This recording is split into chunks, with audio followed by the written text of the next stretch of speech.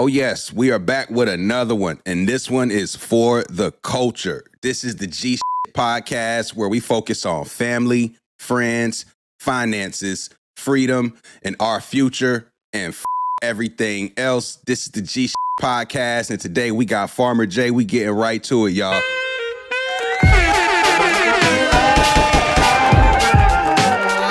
doesn't matter how you feel. I'm taking no talk.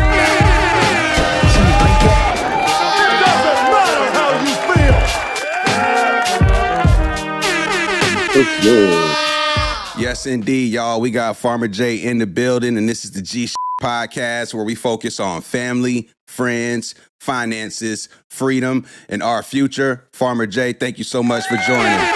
Oh, man. Appreciate you having me. All right. For those of you who haven't seen before, we really just like to get right to it. Farmer J, I know we randomly crossed paths through a mutual person. Shout out to Luke Mon if you're out there watching. But I know you're in South Carolina, but I want to start with like the foundation. Where were you actually born? I'm a Brooklyn baby. Brooklyn baby. Okay. Yeah. What, born and raised in Brooklyn, or what was that like growing up? Oh, it was everything, man. I grew up in Brooklyn all the way till I graduated high school. I got all my hustle, everything about Brooklyn still in me. I just kind of brought it down here. Brooklyn, I'm a hip-hop guy growing up listening to artists like Biggie, Jay. Like what neighborhood in Brooklyn would you say would you call home? Canarsie. I grew up right by Tilden High School, over there by Remsen Ave. And when did you? And you said you stayed up there from up until high school. Yep, graduated in 2002. What were you doing in those days? Because I don't think it's much farmland up there in Brooklyn. What were you doing for fun in New York City around that time period? We were like rollerblade kings. We rollerbladed boroughs. So basketball, rollerblading, that was like everything. Basketball and rollerblading, like at the same time or like separately? Right. We do it at the same time, but we just play ball, go park hopping, and rollerblade, get that cardio in. That's how we got around quicker. So everybody had BMX bikes. We were like only two black people on rollerblades. When you were growing up in Brooklyn, did you have a desire, say, to leave and come down south? Or what did you imagine yourself doing as a young man growing up in Brooklyn when you were in high school? What did you think you'd be doing at this point? I actually did see myself in South Carolina because I came here every summer. So every summer, all my family's down here. We always come down the whole summer, every chance we get. And after high school, it was kind of a mutual choice. I'm out. Let's get out of Brooklyn for a little bit. Let's get close to the family. This family's everything. And I visit, so it's good. Of course. So that's interesting. You visited, like, so what were those visits like growing up from Brooklyn to South Carolina? It was like home. You get off at Amtrak, you get picked up by somebody, and the first smell was somebody burning something in their yard. You know, I don't get that in Brooklyn. So that was kind of like that. Hey, I'm back. And got to see a lot of friends and family. So I love it. Word. A lot of folks that grow up in that city environment who then say visit more rural, quote unquote, country places, they don't necessarily like the slower environment. What was it about that environment that didn't necessarily, or what was it about that you embraced or that you actually enjoyed as a change of pace? I like the quiet. I can go to Brooklyn tomorrow and blend right in, but I kind of like my space. I'm great around people, but after a while, it's like I got to get to me. So I'm in the cut right now. I saw myself coming down here. It was one of those things where I just wanted to change the pace, and I thought that I can bring some Brooklyn down south, and I can kind of do my thing and kind of shine a little bit. So okay, how old were you when you came to South Carolina? 18. And what city did you move to? First, I moved to West Ashley, Charleston. That's in Charleston or outside of Charleston? It's in Charleston. 18, Charleston. So, okay, I guess my question is, why did you come down here at 18 after high school? So I went to college, my bad. I went to Charleston Southern for a couple of years, and that was kind of main priority. I went to Charleston Southern, and then I was like, look, I got to get a job. So I got a job at UPS, stayed there for about 5 years, did college for about 2 years, and I couldn't click with any of it. It was, I was just there. So I went to Charleston Southern. I didn't mingle. I was kind of a loner. I was a commuter. I didn't stay on campus. I worked 2 jobs. I did a paper route in UPS, and then it was just like, I can't do this. I wouldn't go into class. I just go there for the test. And my professor, my business law teacher, told me, he was like, "What are you here for? Like, what are you trying to get? I'm supposed to go to college." He's like, "Look, you need to just go out and do." He said, you don't need to be here. You obviously can think of a plan and make it come forth. So he's like, just go out there and start experiencing life. So I got confidence that you'll be just fine. So I don't think I went to class a day after that. Kind of hit out a little bit. It was like, I ain't getting no grades back, nothing like that. And it's like, look, I can't do it. It just wasn't me. What did you like? Like, what did you end up picking a major while you were there? What did you think you wanted to study when you originally went to school? It was business administration. I basically tried to just get whatever knowledge I can get that they could give me from business, because I grew up in the business field. My father was an entrepreneur. My father is an entrepreneur. And ever since I was little, he fed it to me. You get whatever you want. You just got to go work for it. So anytime I ask for anything, I want this, you can have it. I want this, you can have it. You got to go get the rent. I will rent over here. I will rent over there. You come back with the check, is yours. And I was one of those that always came back with the check and then some. So I figured, let me find a way to push it out there and further myself knowledge-wise. And I didn't know what I wanted to do. I tried everything, man. I tried every business venture, and it was just like, I don't know. It's good. It makes money, but I need something that I can keep doing, keep doing, and keep doing. But you grew up in a house watching an entrepreneur every single day. What were those household dynamics? Was it just you and your pops? Did you have both parents, any siblings? Who all was in the household growing up? I had two active parents, not in the same household. So it was just me for the first 12 years. And then my little sister came, and I had 4 siblings on my father's side. So I have a brother right a year over me, some older sisters, some distance between that. So I bounced from Canarsie to Coney Island and back and forth and back and forth. And I got to see the beginning of things. I got to see somebody kind of vision things. So one of my earliest memories was going into a city block that my pops bought, and it was like ran down, and he would take us upstairs to the place, and this is going to be this, and that's going to be that, and we had no floors. It was just like Joyce, little kids walking on Joyce with like a 2-story drop. Got kind of to be brave and just get out there and do things. And I got to watch it manifest. And then he would manifest it, and he was like, look, I'm thinking further ahead. I want to go up with this. And with the foundation that this block has, it's not going to. So he tore the whole block down. Everybody thought he was stupid. You see buildings, and then you go to his area of the block, and it was just vacant, straight through the next block. And he went and did steel so that he can go up as many stories as he wanted for the future. So got to see that. And I got to see a lot of visionary stuff and how to make it formidable, and then how to execute it, and then how to just stick with it and keep pursuing it. So that's what I'm about. Well, that's interesting here. So you already, not say you already, but growing up seeing that, I think does kind of shape the mind in terms of what you expect and how you approach things, because you often do things the way you see your parents do it, right? Like that's how your first emulations typically are the people closest around you. Right.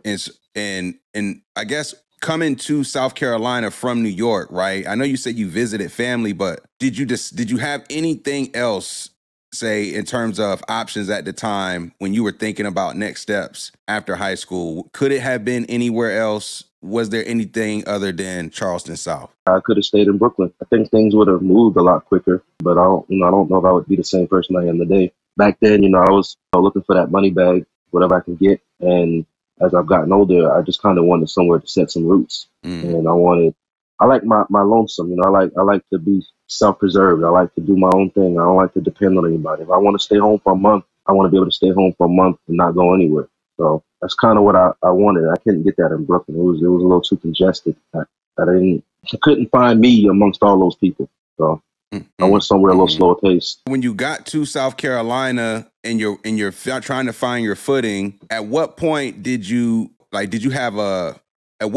start growing things in South Carolina, or did you start growing stuff in Brooklyn? Like, at what point did you actually start growing stuff? I didn't grow anything in Brooklyn. Nothing. I didn't think about anything but basketball and rollerblading.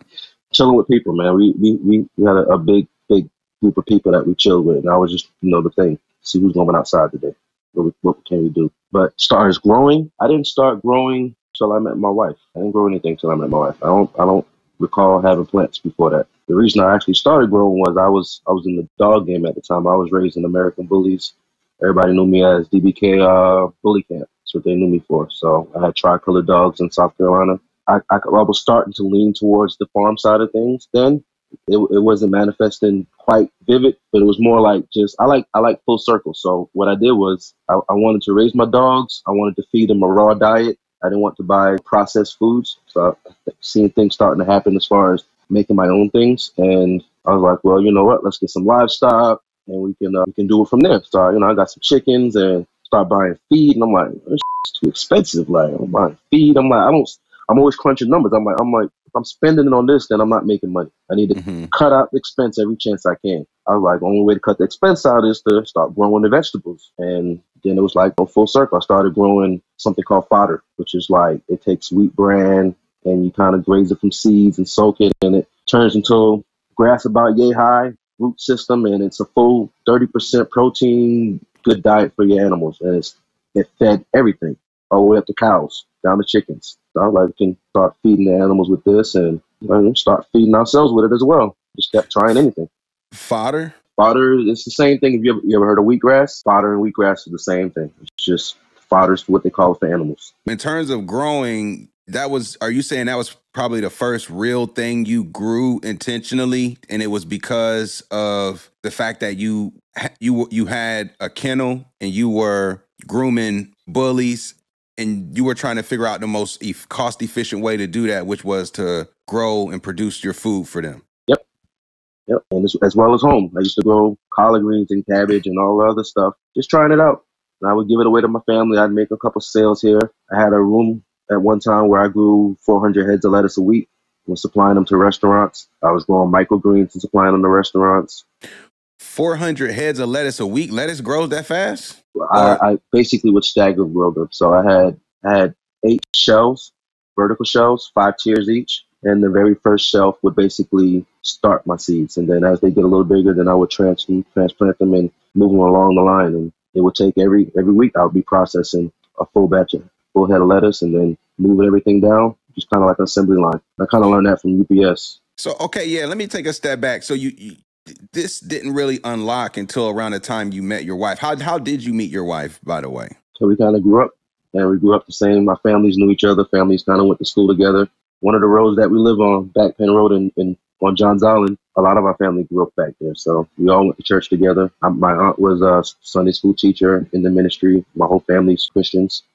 And it's kind of like where we met. We all grew up, hung out during the summertime, ran into her again years later. So you knew your wife before there was ever a relationship between y'all? Like, you always knew of this person? I would say that we knew each other anywhere between 11 and 15 years or so before we actually started trying to talk romantically. What was the thing that made that change? Knowing somebody that long and now all of a sudden, you know what? I think I'm more interested in that. So it's a full package. Somebody that you can relate with. She kind of had a drive at the time I met her. She was always on the move, always trying to do something, and it just kept bumping into each other, like different area, different zip codes. You have to look for somebody that can kind of represent you as well, because image is everything as well. So I wanted somebody comparable, somebody that carried themselves, somebody that I thought that would potentially take care of my kids in the future the right way without worry, while I kind of handle business as well. So somebody I can coincide with. So trying to start it up from there. And was it like an event or like a grocery store or like a moment? Grocery store. Bro. And I was talking to somebody else at the moment. So it always happens like that. It seemingly always happens like that. But y'all met at a grocery store, and then we got connected from there. I was hustling. I was selling sneakers. I was selling socks. I was selling pocketbooks. I was whatever I can sell. I was out there hustling. So I was hustling, and initially it was I got these bags. So if I see a lady and I know she likes nice bags, then it's automatically I got a nice bag. You can check me out, holler at me. I think I ran into her at a bank in Orangeburg. I was living in Orangeburg at the time, South Carolina, and she was going to state at the time, South Carolina State, I believe. Bumped her at the bank, trying to make a deposit. Actually, I was trying to open my bank account because they closed my account.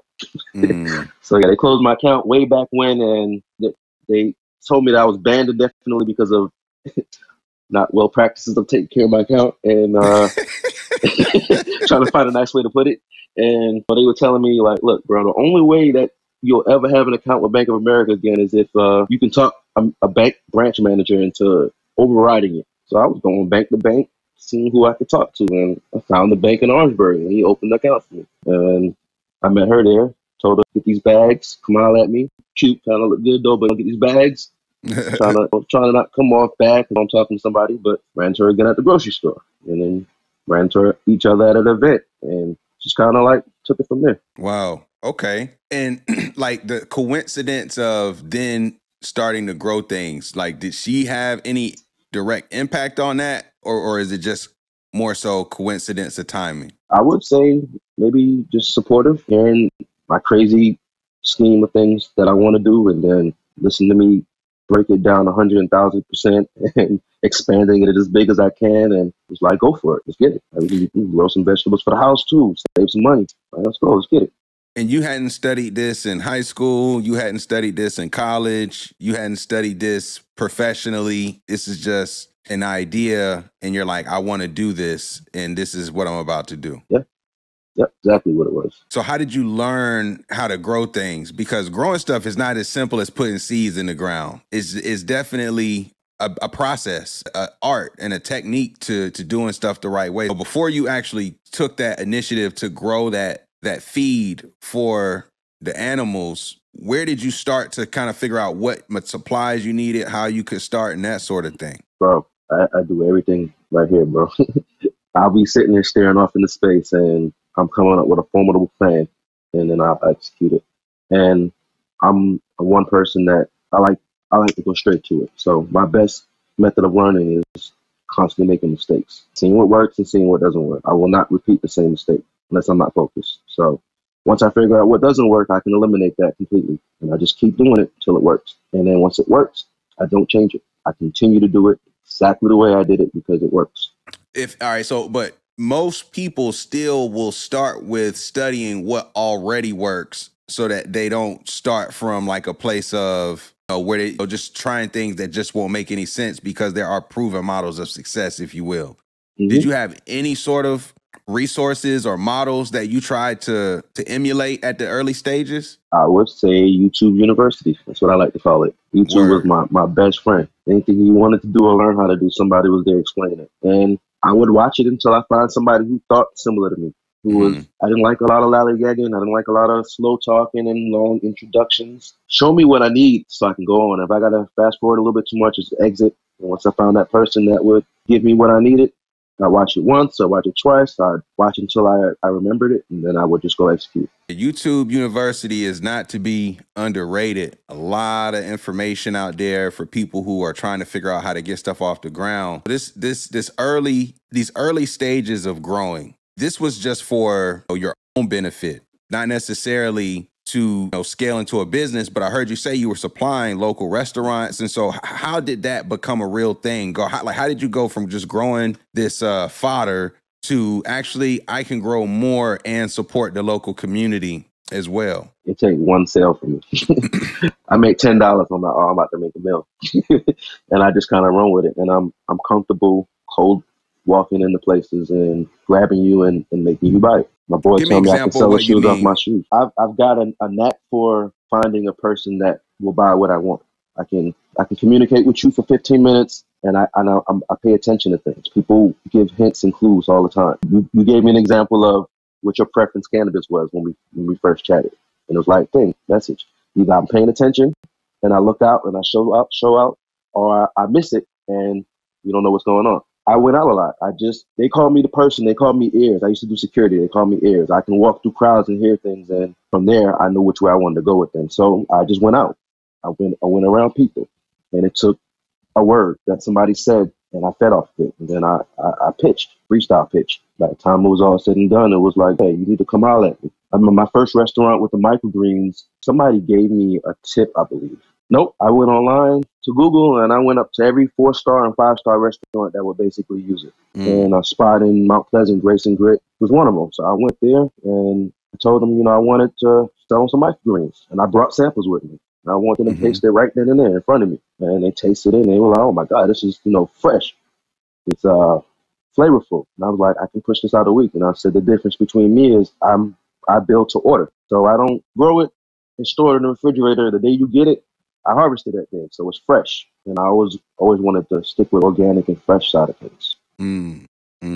That word organic, what makes something organic in the farming world? Something that starts from the earth, something that's natural, something that will biodegrade back into earth again. For example, there might be greens that will degrade, but they're not organic. Well, Or it they're not wasn't labeled altered. as organic.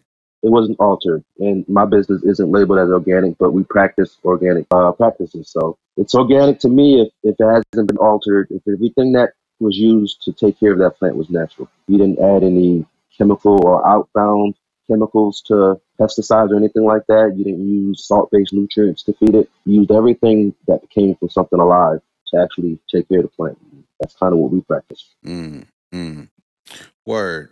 But why is it that you can do everything to make it organic but not get labeled as organic? Why is that the case? So some things aren't natural, and I can't give you particulars, but I believe peat moss isn't a naturally organic product, but it's a clean product. It doesn't contain any chemicals. It just isn't something that came from earth that was alive, and it's good for as a compound to hold the roots really well. It drains very well, and it's a little bit cheaper, and it holds nutrients very well. So, but it's not natural. It's not organic. So, if any of your soil uses peat moss in it, you cannot be considered an organic farm. Mm. But it's natural. It's clean. There's no chemicals in it. There's nothing foreign to make it do anything. It holds no nutrients. Everything that gets added to it is added from me. It's just a substrate to actually hold my roots nice and firm. So it's a technicality in terms of what would you call that? Like in terms of the actual infrastructure of the farm, in terms of the infrastructure. How they label of it, basically how they categorize it, because I guess they categorize organic as living. So peat moss was never living, so you can't consider it organic if it wasn't organic. If it wasn't living. So that's what I would say. Okay.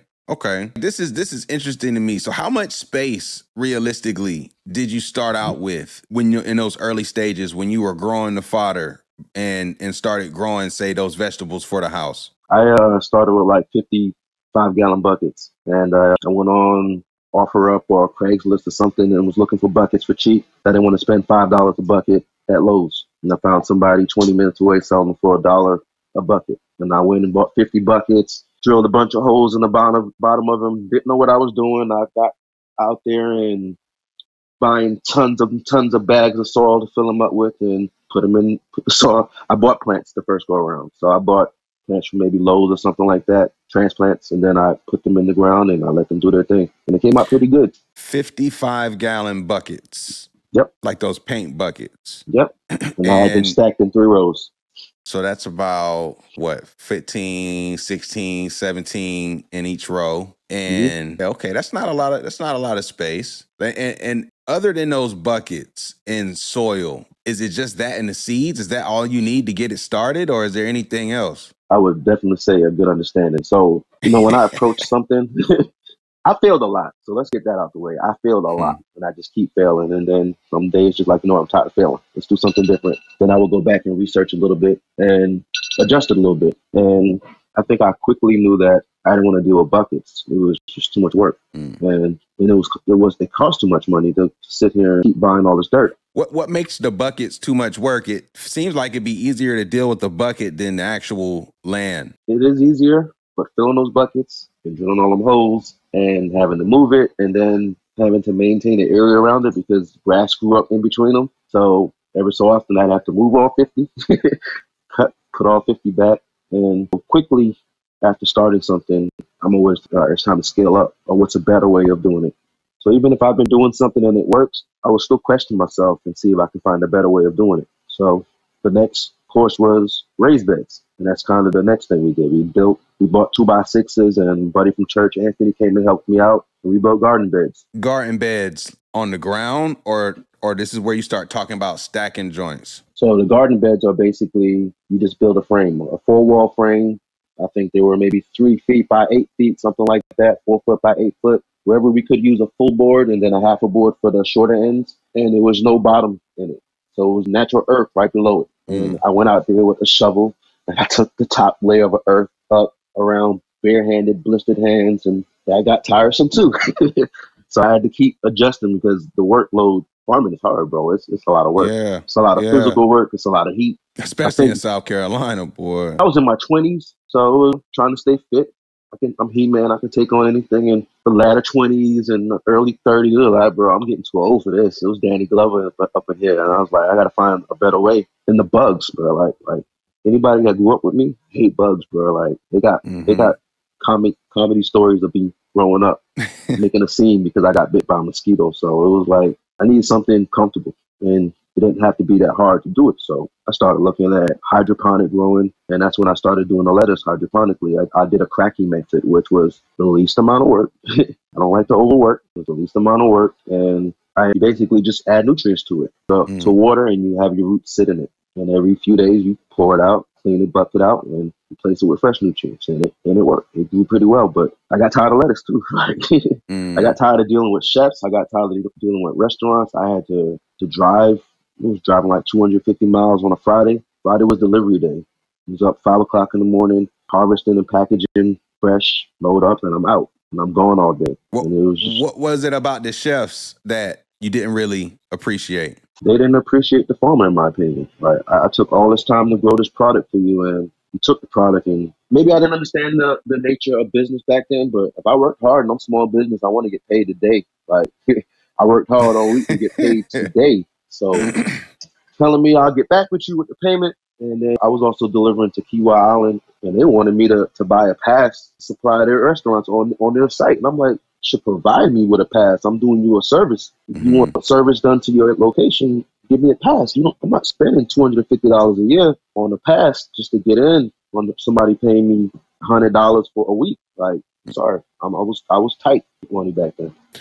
So how long did you do that for roughly? The growing for restaurants? 1.5 years. That's kind of when I started the farm LLC. That was 2017. I started the farm LLC 2017. I was probably 4 years after I felt comfortable growing things.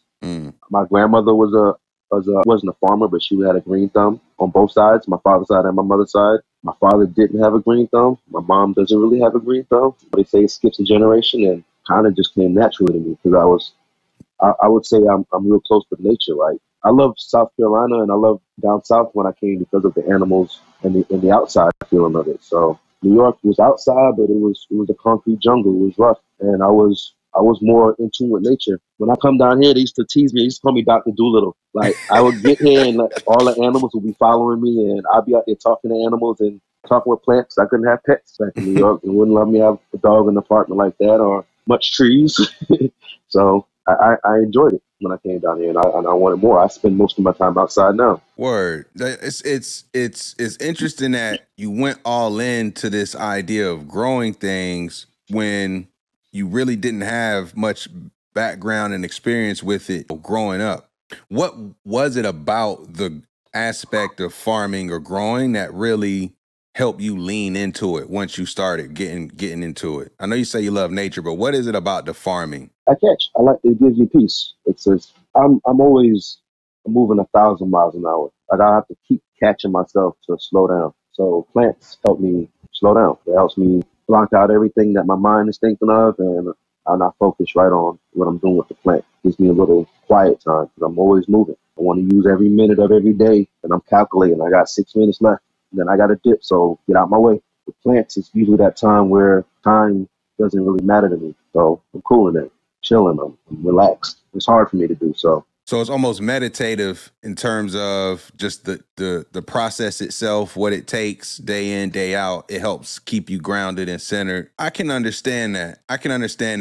And is there any particular aspect of farming that you get more fulfillment from, whether it be the beginning, the harvesting, the end, seeing it all develop? Like, what really does it for you? Every part has its blessing. And I spent a long time growing stuff and missing the harvest. So I guess the growing, I guess seeing something that wasn't there turn into something that's there, turn into something that got bigger. It kind of helped me stay focused. It's the consistency, it's a cycle, the way process, it's the way things happen. So it makes me understand that things take time, and it helped me plan ahead because it wasn't I'm gonna grow this week and I'm gonna have it next week. You had to plan months ahead to have something and benefit for something months later and stick with it without getting any benefits out of it until it was finished. So it kind of taught me patience. taught me that things take time. It helped me plan ahead, keep me grounded. No, I think, oh, this is kind of going off in a different, but you saying that, even that's something I think our community doesn't have a lot of when it comes to just being grounded and at peace and being able to slow down and take things slow, process what we do. And it's crazy because farming was such a standard as Black Americans historically. It was something that we were gifted at. It was something that it was second nature. I even think of my grandparents' generation. They grew up on farms. My mom and their siblings grew up having to work on their grandparents' farms growing up. So we're just like one generation sort of removed from that being wiped away. And I think we see some of the impacts of that in that a lot of us as a community, we aren't grounded. We don't have the ability to, like, we see so much more diagnosed things of ADHD, anxiety, a lot of emotional diagnosis, and it's, I think a large part of that is because we're disconnected from nature, and farming is one of those hobbies and crafts that just inevitably brings you back to nature. It just does that by default. So I think that's important to highlight. It helps with balance too, and I think every day is set on autopilot. I did the workforce forever, and it felt like the Twilight Zone to me. And I really couldn't take it anymore. I was like, what's the purpose? Like, I need some more fulfillment out of this. Anytime I worked a job, I did UPS for 5 years. I did security for 5 years. And every day I was there, it was like, I'm limited. Like, this is all I can do. I get paid this an hour. I'm allowed this many hours a day. That's it. Then I go home. And it was like, I don't like caps. I don't like limits. I like to push it as far as I want and scale it back as quick as I want. So I go hard for months, and then months I'm chilling because I reap the benefits from the months before, stay cool with it, and I can relax a little bit now. But I'm obligated on autopilot, and I couldn't take it. I wasn't happy. And plants kind of allowed me to balance my time, appreciate nature, and it allowed me to also make an income off of it. It was like the ultimate trifecta. I can eat off of it, I could sell it, and I could save money from it. So it was like no brainer. Right. That is a dope thing about being self-sufficient in such a way where you're farming your land to produce food, to produce economic opportunities. Like you said, you get so much value out of something that you can create, and I do think that is one of the dope things about those self-sustaining, those self-generating sorts of things that you have to create and put the work in. You start off with the vegetables, but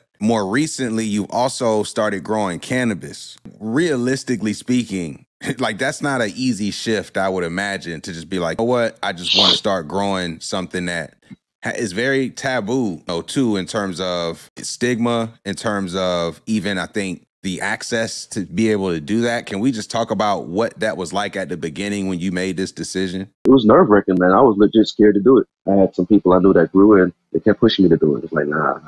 Sure, you can grow anything. You got a green thumb. If you can grow this, bro, I'm telling you can grow this. I'm like, nah, I can't. I don't know how to do it. And I just kept telling myself I couldn't. But I got tired of what was out here, too. I'm a cannabis lover. I don't lie. You know it. But I got tired of everything that was out there. It was trash to me. I got standards. I'll spend big on meals. When I get something, I want to really enjoy it. I don't want to just get it and get through. And I wasn't satisfied with it. I took time, and I got stuff all the way up the East Coast. And even when I first started growing the plant for the very first time, I started thinking, let's put the East Coast on the map. The West Coast has always been known for it. I got to travel to the West Coast and try some stuff, and I'm like, we way behind. Like, I felt like a newbie. I've been smoking since a teenager, like 15. Mom, sorry. And even back then, we enjoyed the stuff back then, but it didn't really have flavor. It was just something new. That was something that we had. It was good times. I guess it was so new to our body that we really got to enjoy it. I wouldn't enjoy it right now. I wouldn't enjoy anything I smoked back then now. When I went to Cali, it was like, bro. And then I went to Portland to visit my brother. It was like, whoa, this is different. And I come back here, and I will legit go without if I can't have what I want. So after being open-eyed to what the West Coast was smoking, it was like, why are we smoking this? And you were acting like you enjoy it. Like, it's not good. Yeah. It's hard to go back to that hamburger helper once you done had some fillets and ribeyes. It's like, yeah. Right. So My brother hooked me up with some seeds, and I just had a ton of people giving me advice on what to do. I watched a ton of videos. I actually bought the Weed Bible, thick book, and I didn't understand anything in it. I was like, I don't know what any of this means. So I went back to the basics. Just go through it. Figure it out. Either make it to the end or fail. And then figure out why you failed or critique how you did it and get a little better. I went through the first run. It was fire. We was lifted out our mind. Like it was good. It was like, all right, now I got my feet wet. Let's get it. I'm ready to open a business. Takes one time for me. Takes making $10. Now I want to make a mill. So I was like, let's get it. As I grew it, I learned. I grew in a couple of groups. My cousin put me onto a group on Facebook, Weed World. Shout out to Weed World. He put me in and was like, this is the admin of the group. I actually think it was a different group. And some kind of falling out happened, and I went to Weed World because she opened a group there. But they tell you no sales in the groups. It's all for informational purposes, and I don't like boundaries. I don't like nobody telling me you can't do this and it's not possible. I'm like, all right, let me talk to who's in charge so they can understand what this is really about.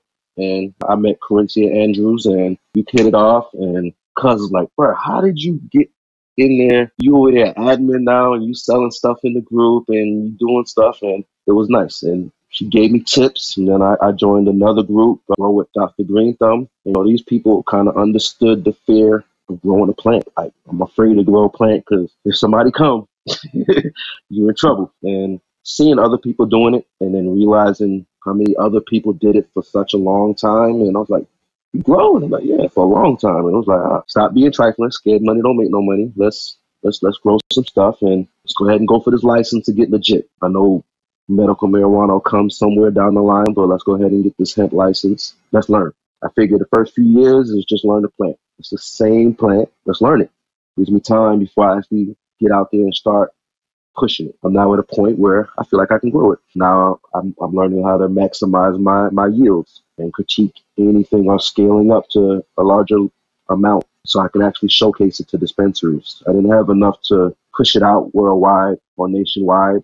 I had just enough that I can handle solo. And I typically handle it solo so that I can learn every aspect of it, and then I can train every aspect of it and take the pressure off of me and actually just start delegating a little bit and critiquing and getting them up to the standards that I want. A hemp license, is this just a matter of filling out a piece of paper? What is that process like in the state of South Carolina and what does the hemp license provide? So you need a clean background. I don't know how clean. My background's clean. Talking to them, it sounds like they just don't want any kind of drug possession charges on your background is what would stop you from being licensed to do one. And you need a farm license, a farm number. So I had to figure out how to make my land farm. I mean, luckily years ago, I actually made it agriculture trying to save on some taxes. And I was like, that was another reason why to start growing some things. They wanted $4,000 a year in taxes for the land. And I got it down to like $400 a year. So it was like, yeah, I'll grow some stuff for that. Yeah. You need a farm number and fill the paperwork out. Get your fingerprints done. Submit the application. They want your GPS coordinates so they know where you at. So stay clean. And then did you find it difficult? Did you feel like you got put through any hurdles, or was it just as simple as filling out the requirements and waiting for approval? The very first time I did it, I was, whenever I'm not sure of something, I've never been through the process, I get a little anxiety because I don't know what the process is. And I overly questioned and asked, what does it take? What do I need? And after doing it, it was nothing. It was more so what website to go to. And they do a very good job at breaking down the steps. The hemp agency out here actually answers the phone. You have a question, they help me get my GPS coordinates. The only thing I would say is if you get your fingerprints done, do it early. As soon as license available, go ahead and get them done because they book up very fast. And they will deny you for missing it. And they've extended it for like 30 days now, but it'll cost you an extra $500. Oh, wow. So it's $500 for the license for a year. You got to renew every year. So a hemp license costs $500 just to apply, even if you don't get it, or once you get it, you pay your $500? It's a $100 application fee. And then you don't pay till you actually go into orientation and get approved. So once they say, welcome to the hemp license club, whatever, you basically go to the link that they provide with you, pay it, and then they'll send you an actual. Wow. And that hemp license gives you the ability to do what exactly? The farm license It gives me the ability to grow, to harvest, sell it to a middleman, to sell it wholesale, to sell directly to consumer, to ship nationwide. And they also have a handler's license. They have several handlers license. One is, I believe, a delivery service, which we don't have many in South Carolina. So if you want to open a cannabis delivery service, you can go apply for the license, and there's no cutoff time. You can do it any time of the year. Whenever you do it, your year starts whenever you apply for it. You reach out to all the growers and offer a service to deliver to dispensaries across state lines and all. You'll get a license, and it's like 10 more bucks per employee that you hire that actually works under your license. You can get a license to be a middleman, a broker. It's another handler's license, but you can basically not have the ability to actually grow your product, but you can store your product and have it and possess hundreds of pounds of it and actually market it and sell it. And if you're like somebody like yourself who's growing, do you need to have the multiples to be able to sell and do all those things too, or how does that work? My particular license allows me to do all of that. Only thing I'm exempt from doing is processing. You'll have to get a separate license to process. If you want to make oils and you want to make gummies and you want to extract the cannabinoids and stuff from the bud itself, you'll actually have to get a processing license. We plan on doing that in the future, but for now, we're sticking with just the growing and distribution part of it. Okay, word.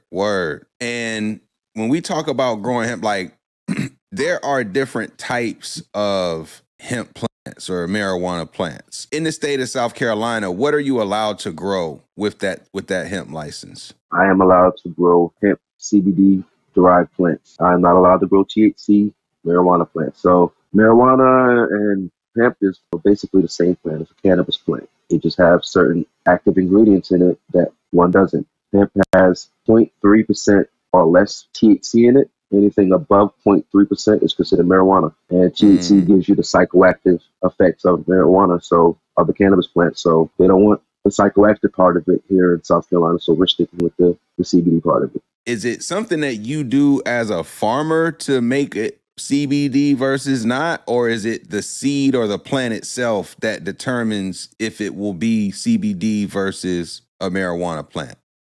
You'll definitely have to buy seeds from a reputable breeder that has tested their plants and can say that it grows to a certain ratio CBD to THC. And they'll specify that good for passing a hemp license testing and all of that. And they give you advice. I used Oregon CBD and I use their lineup for my plants, and they will actually tell you a good time to actually test your plants. So I usually test my plants at about 4 weeks, which is about the halfway mark of the flowering cycle. And that's it. You definitely have to get it. You can't grow a THC plant and say you're going to get CBD out of it, because most THC dominant plants will be CBD not dominant. You want to pay attention to who you get it from for sure. Because if you grow marijuana seeds thinking you can test it early or harvest it early, you're going to fail.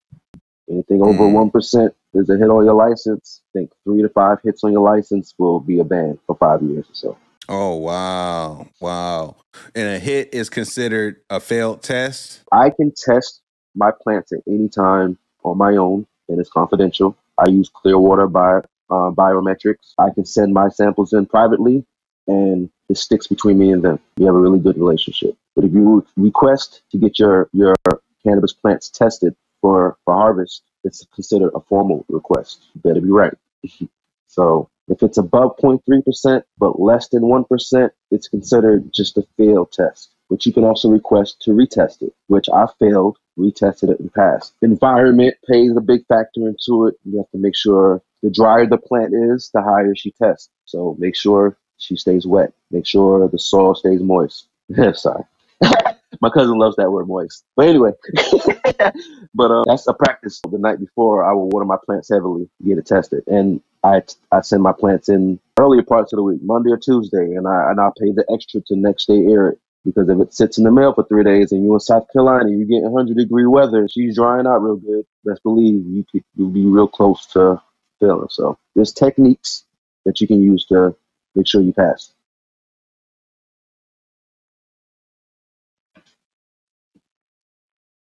I'm losing you on the vocal side. Can't hear you.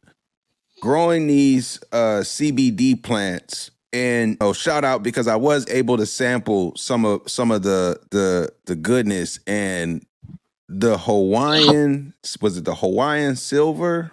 Hawaiian Haze. Hawaiian Haze. Yeah.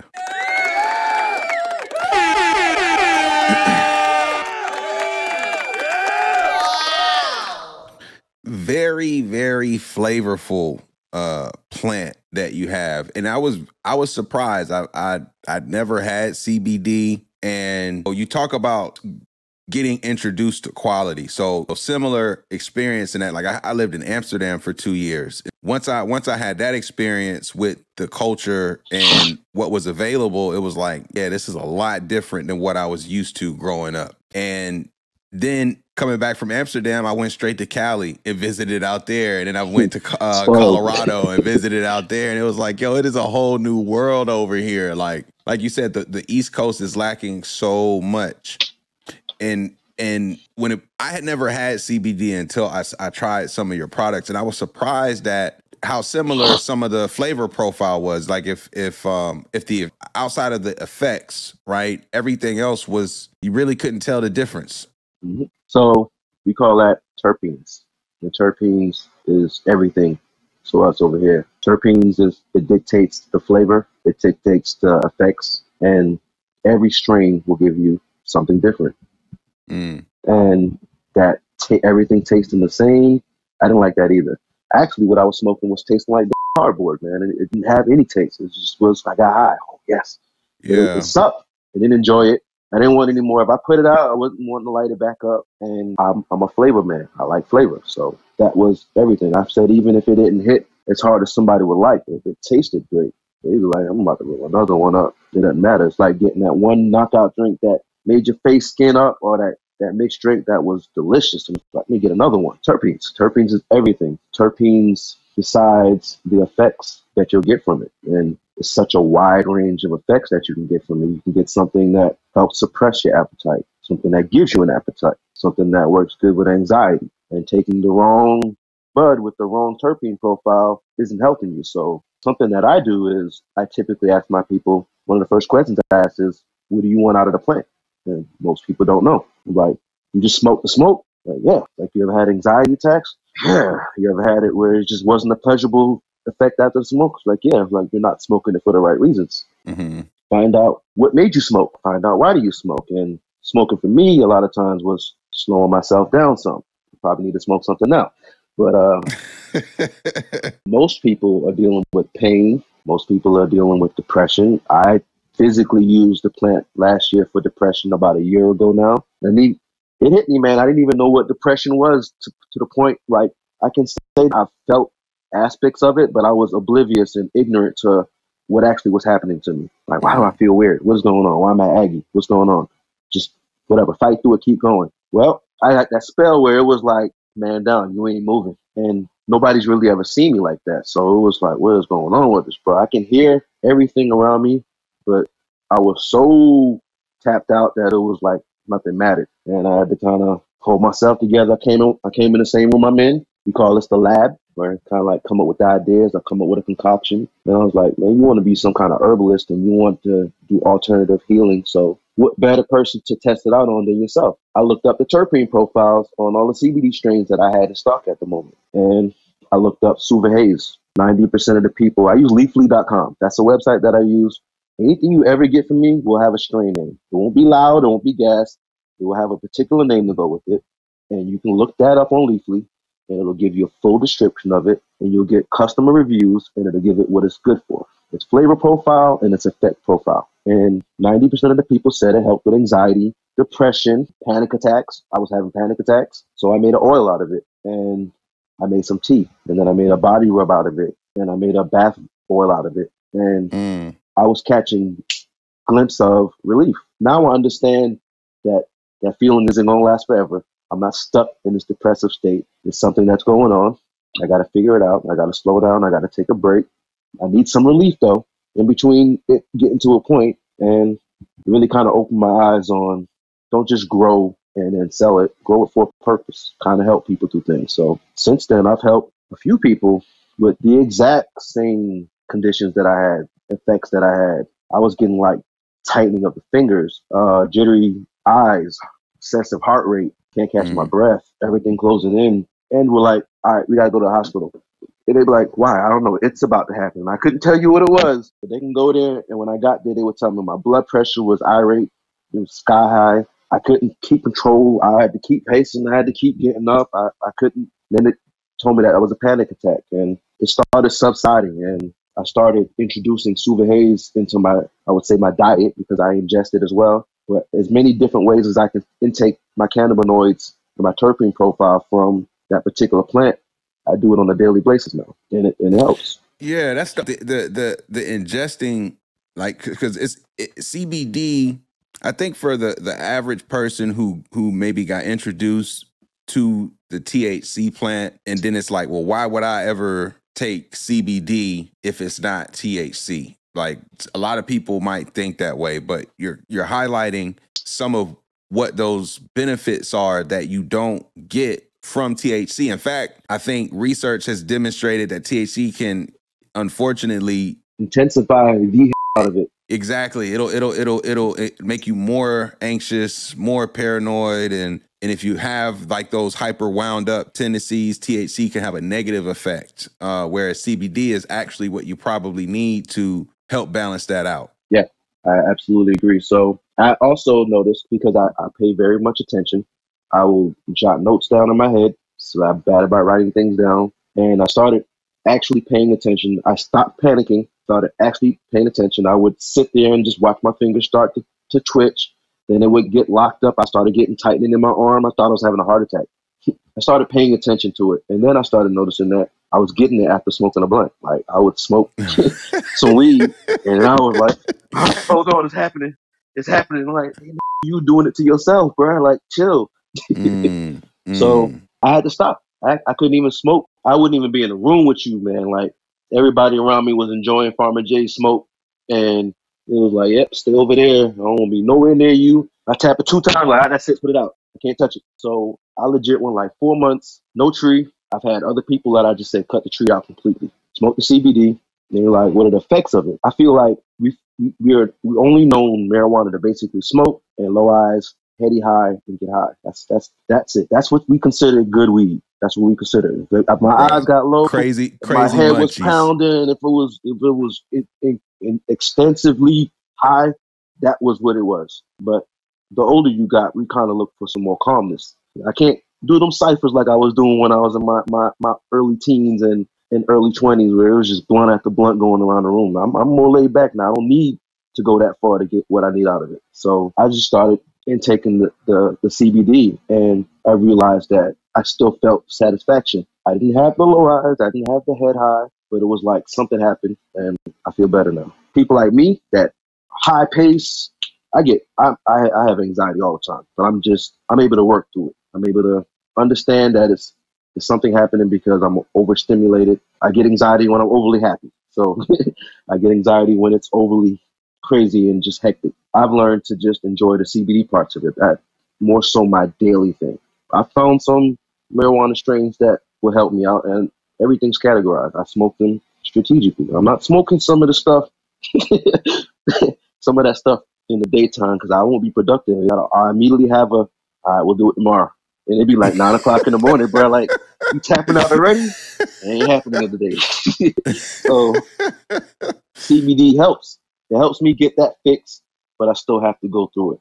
And recently, another partner of mine has created a 1-to-1 strain, equal parts CBD, equal parts THC. Oh, wow. And I believe that full spectrum is the way. I can smoke. Full spectrum is basically equal parts everything.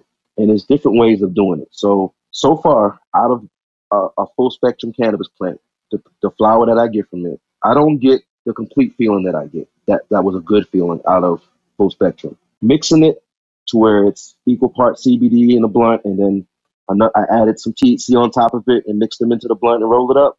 Same thing. CBD overpowers the hell out of THC, in my opinion. It counter affects the psychoactive part of it. So if I do 50-50, I'm not getting no psychoactive effects out of it. If I do a 1-to-3 ratio THC to CBD, I'm not getting no feeling. If I have to basically do a sprinkle of CBD on top to balance it out. And I didn't like that either, because flavor profiles. I kind of smoke certain things because I want to get the flavor out of that. What I have noticed is if I smoke a full blunt of THC and I get to that point, I got low eyes, I'm borderline Did I smoke too much? Did I stop in time? Because anytime you have an anxiety attack, it's basically like overdosing. You sent your body into shock. You took in more cannabinoids than you were supposed to. Mhm. Did too much, like having a stomach ache. You ate too much. So you smoked too much. You got to find that sweet spot and let it settle and bring it on. So I will smoke it to about where I like, and then I will come behind it and I'll actually just smoke a pre-roll CBD by itself. That's like the most perfect stress-free balance. You go from extreme heart rate to just everything's just mellow, floating through everything. Matrix. That's my best, my preferred method of smoking. It's a balance. I don't want any disturbance while I'm smoking. I'm smoking for peace, not to increase what was going on before I started smoking. So Word. So you've been growing the cannabis plant for how long now? I've been growing.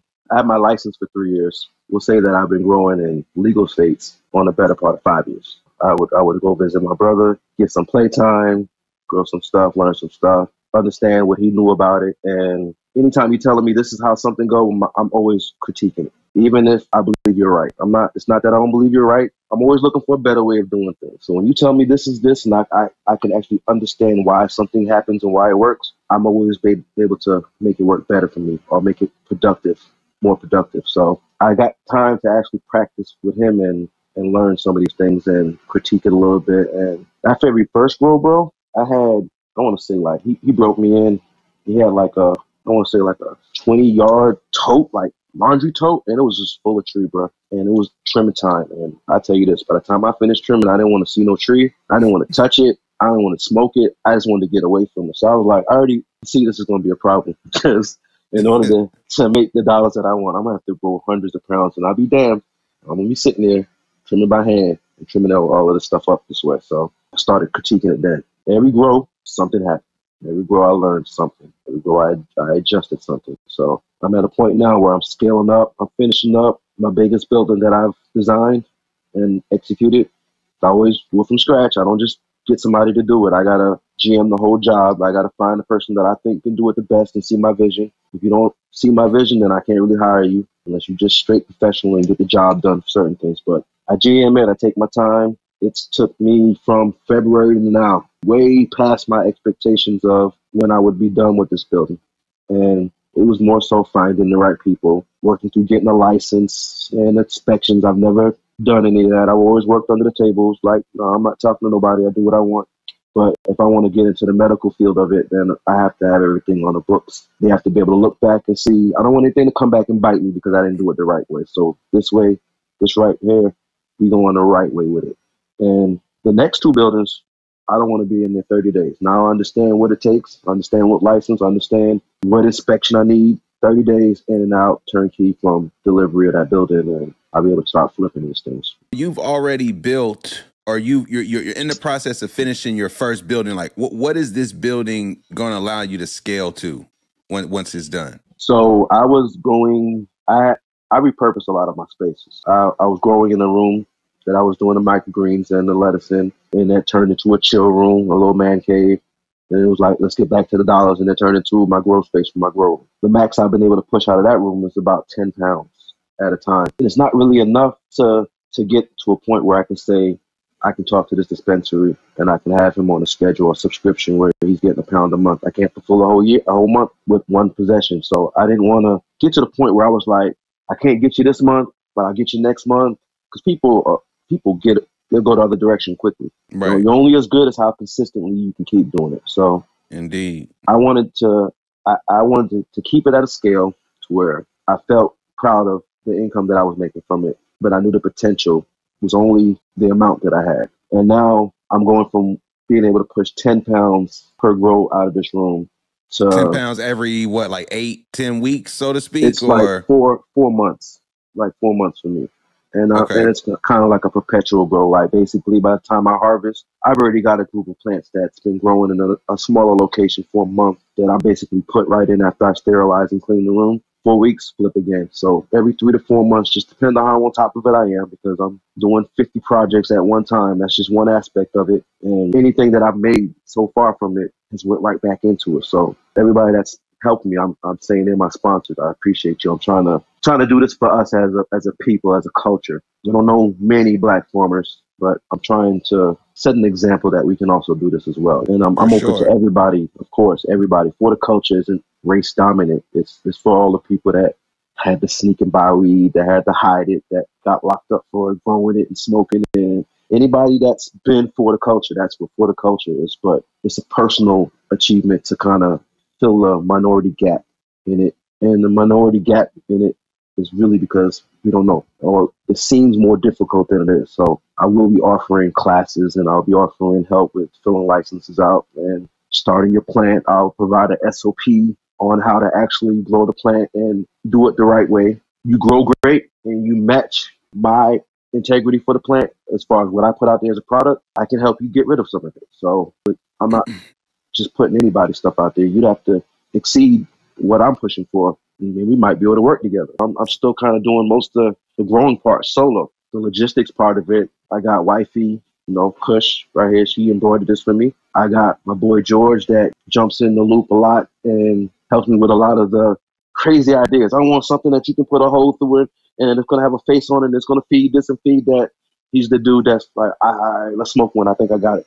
And then we in there just building it. So somebody that can vibe with you. I got my nephew that helps me out. I got Big Bubba Jerome that's been there forever helping me out. Bubba G that's been helping me out. I got a lot of people out there that aren't always physically able to help me out, but they're always telling me to keep going because it's hard to stay focused. Your brain and your mind and that depression will always you be at it for a month and then you'll be like, nah, I ain't going to be able to do good at it. Might as well just give up now. And they kind of keep me grounded. They keep me going forward. The need for it keeps me going forward. What I'm about. I think this is important too because especially today, there's a new opportunity. A lot of Black families have land within the family, but it's just land and it's undeveloped and nobody's really doing anything with it. Maybe it won't even make it to the next generation because whoever has it don't want to keep paying taxes on it because nobody's doing anything with it. And states like Virginia, so I'm in North Carolina, you're in South Carolina, but right above us, Virginia has gone recreational, DC, Maryland, and on up north. So it seems like we're quote unquote next in line in terms of North Carolina, South Carolina. But we'll see when that day comes. But I say this to say that's going to present opportunities to do something that with that land that can be very lucrative that we have not been able to take advantage of like in the past. And someone like yourself, putting in this groundwork, not only on how to grow, but how to build facilities to grow at scale, which is a big key to the process too. Because like I said, that land is there, but what are we going to do with it? What are we going to build on it? What are we going to grow on it? But you literally have taken land and just built stuff on top of it through trial and error, YouTube University, figuring it out. And now you're growing a facility to scale. Now,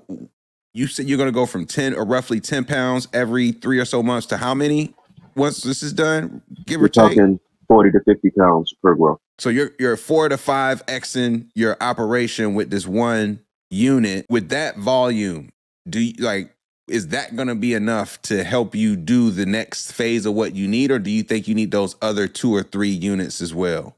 It will basically finance everything forward. You know what I mean? Right now, I'm basically just hustling months at a time. I go months without spending, and you put it right in. My family's patient with me to trust me with making the choice that's going to work for how I see this thing going. Give me full control of what move is next. Trust me, we're going to pay this a little late so that we can go ahead and get this up and going, because if I kept up with everything on time, man, I wouldn't even have the finance to build up everything. I didn't want to stick check.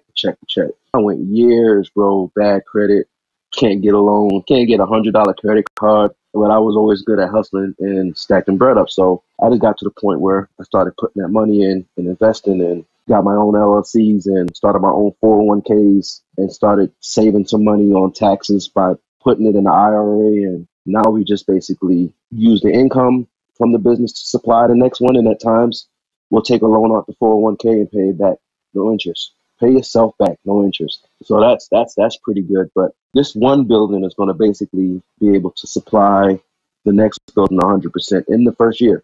So a full year of growing in that room, I'll be able to have enough bread to do the very next building 100%. And like I said, 30 days in and out, turnkey, ready to start another growth. And then the following year, those two buildings will basically be allow me to do two more buildings, and I'm at 4. And I can keep scaling up with leaving residual left over to take care of home a little bit less stressful and keep pushing forward. I think it's dope because, again, a lot of opportunities are ahead, and individuals like yourself who have figured it out from the ground up, that's opportunities to help enlighten other people on how they can build something for themselves. And like I could easily foresee just that part alone helping other people figure out how to build something where they can grow for themselves in a sustainable way to also make some money from it. Like, that is very dope, and you're at the forefront of it. Being in a state like South Carolina, and like you say, you're going through a new process, dealing with inspections, and you're learning a lot of lessons. Can we just talk about what's behind you? I see you got several bags behind you.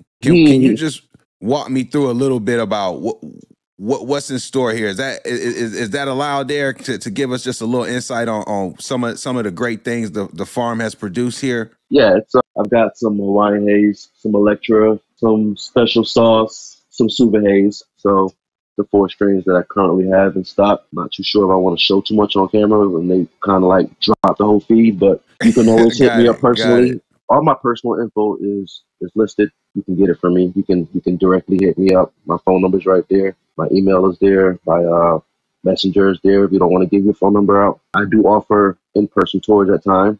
I have a lot of people come visit the farm. I'll definitely teach, man. I'll definitely show. I'll definitely won't hold back information. My goal is to teach 100 people how to become successful in this.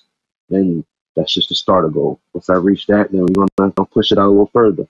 I've ran several businesses, man, and I've stopped them not because they weren't making income. It's just because it wasn't something that I wanted to do every day. I didn't want to just do it for money. I wanted to have something out of it. I wanted to be useful for me, for my home, for my family. I wanted to be able to hire my family as employees. Like, the people that actually get paid for helping me do these things are blood. It's my household. My son is 15. He'll be 16 this year, and he's making income already.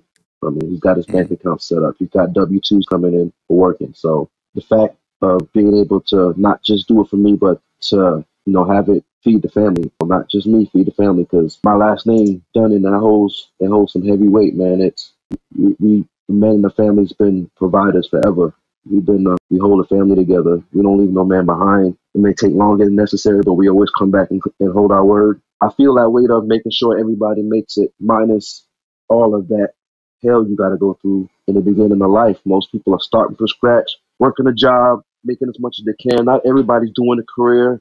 You're not making enough to do what you have to do, and that's good for experience and getting out into the world, but I wanted mine to be able to make much more and invest it into what they want to do with their life. You can stay with it if this is what you want to do, but use this business as a staple to finance some of the things that you want to get started, minus all the hell it takes to make a good income these days.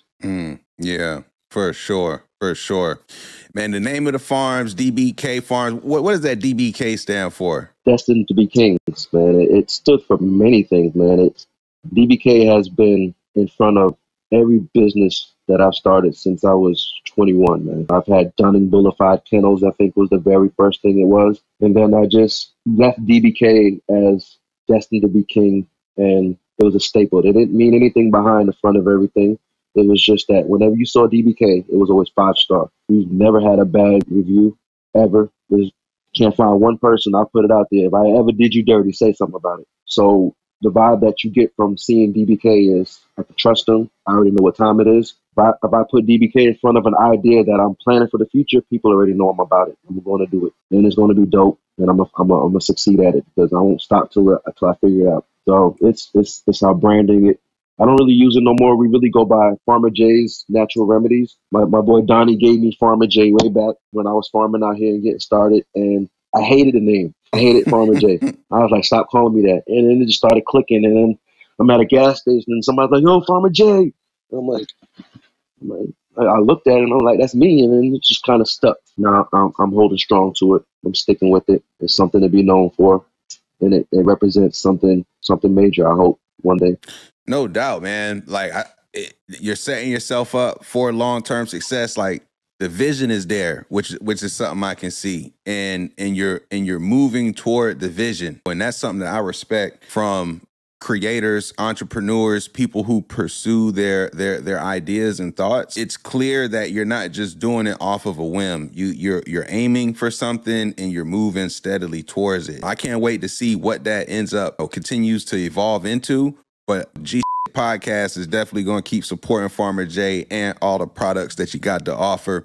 And for those listening, again, if you've never tried CBD, I would recommend right here with that Hawaiian. That thing is so flavorful. It's so fluffy and light. You will definitely enjoy that Hawaiian. I could say that from experience. And the Electra, I have to say, the Electra was pretty good, but the Hawaiian it stood out for sure. And we got the link, we got the information in the description, so y'all make sure you check that out. Farmer J, do you got any just final words or anything you want to leave with the audience before we close out? I appreciate everybody listening, and just understand, I don't put too much information out there in the book because there's a very thin line between crossing their line and getting banned for stuff and getting Facebook jail and all that crazy stuff. I don't want no parts of that. But if you ever got a question, inbox me. I put it out there. The brave ones know. Word up. This is the G Podcast, where we focus on family, friends, finances, freedom, and our future, and everything else. Shout out to Farmer J for joining. Make sure y'all subscribe. Greatly appreciate y'all. Thank y'all. It doesn't matter how you feel. I'm not taking no talk. It doesn't matter how you feel. Make sure y'all subscribe. We out of here. Ha. Boy.